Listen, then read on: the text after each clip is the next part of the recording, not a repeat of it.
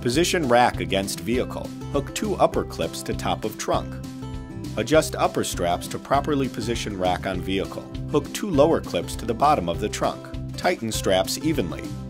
And check fit by pulling down. Ensure rack is positioned so it is pointing upwards.